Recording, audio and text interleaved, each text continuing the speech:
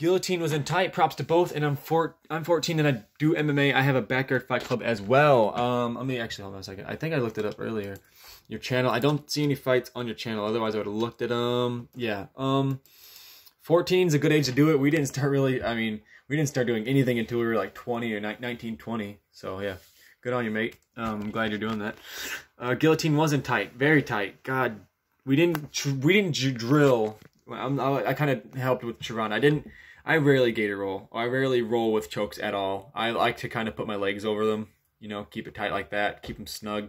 But I've only gator rolled Chiron once, and that was a long time ago, and that was just doing a random sparring session. So he wasn't really prepared for that. But I think the issue was that he sprawled. After the flurry, he got nervous that Logan was going to body lock or take him down, so he did what we trained to do, which is sprawl, except for when he sprawled, he kind of tucked his head a little bit lower than Logan's, which, as you may know if you do MMA, you know, it kind of gives Logan the advantage to maneuver him. Got an arm in guillotine. I think that's what happened. You know, rolled him.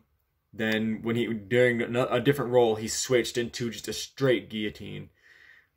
I think that's what it was. I don't remember. I even though I've edited it, there's no good camera angles, and I didn't have a good angle when I was reffing to tell you exactly what it was.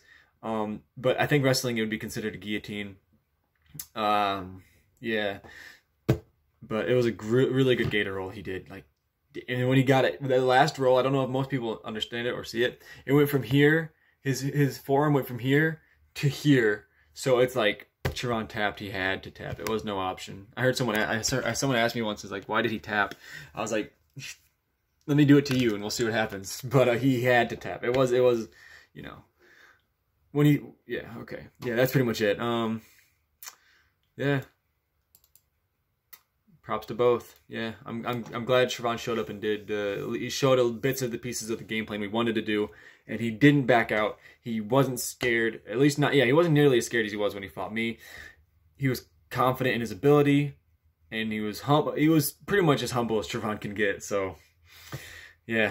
And Logan, there's not much needs to be said on Logan. He's a fucking killer. So,